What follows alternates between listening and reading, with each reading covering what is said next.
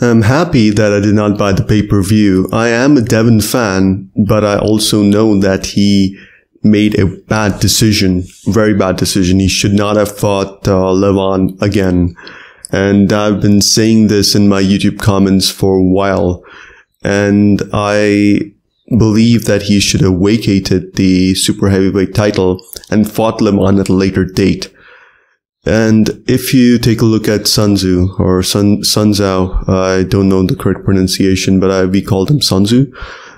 And Sun Tzu stated that if your opponent is stronger than you, do not fight that opponent. Do not fight against an opponent that is stronger than you. Only fight if you know for certain that you will win. And the fact is that Levan is packed with steroid. Basically, arm wrestling, in my opinion, has become a sport where the person who can take the most amount of steroids is the one that's going to actually win. And that is not good for the sport. And the person who basically weighs the heaviest is going to win. Now, even in mixed martial arts, I believe that there is a weight limit for super heavyweights as well. There's a certain weight limit that the super heavyweights have to meet.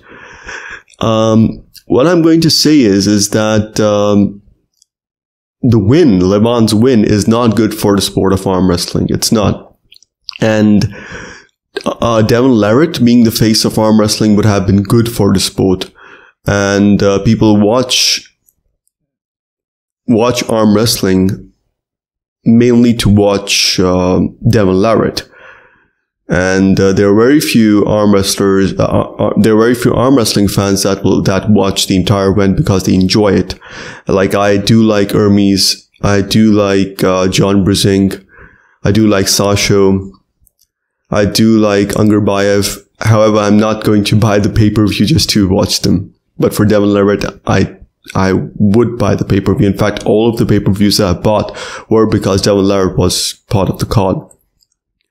So what we can learn from Devon Larratt versus Levan is do not fight against an opponent that you cannot win against.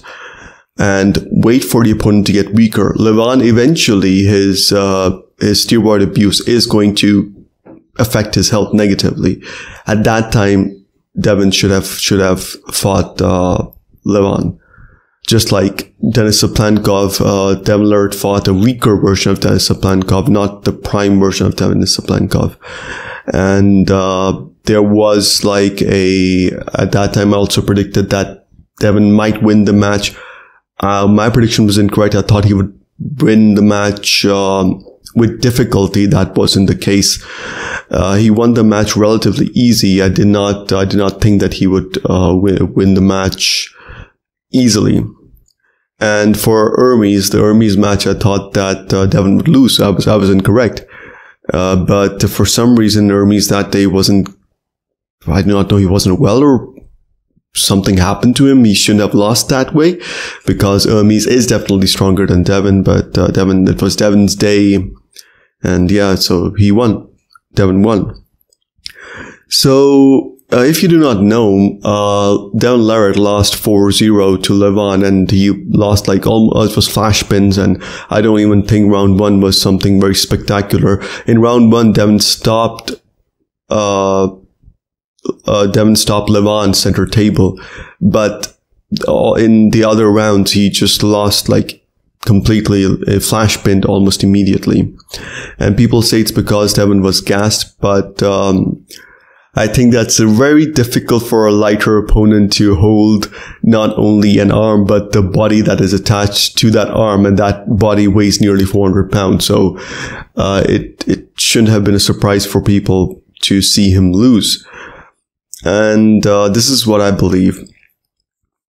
Devon Larratt should have vacated the super heavyweight title and fought in the weight classes. And when Levan was weaker, just to get his revenge, he should have fought him.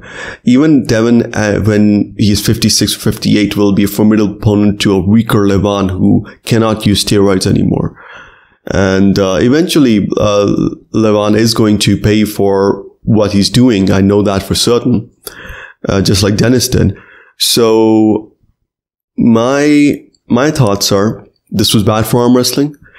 This is sending the message to all arm wrestlers that you should take steroids and you should bulk up. And if your body can take the steroids and you can just level up using steroids and you can get heavier and heavier, then you will be basically a good arm wrestler. This is the message that most people probably got from arm wrestling, that, oh, this guy, he just takes like a ton of steroids and now he is strong, and that's really the future of the sport that you and I love.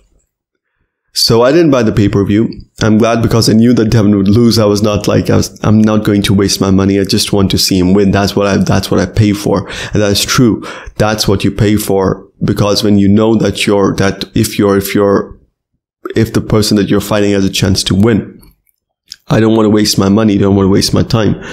I saw the results in some YouTube videos, and Performance Enhancing Pancakes covered it. Concrete Elbow covered it. And I knew that this would happen. So anyway, so this is basically my thoughts, and hopefully you'll learn something from this. Don't fight somebody that you cannot beat, okay? Don't do that. Sun Tzu said that.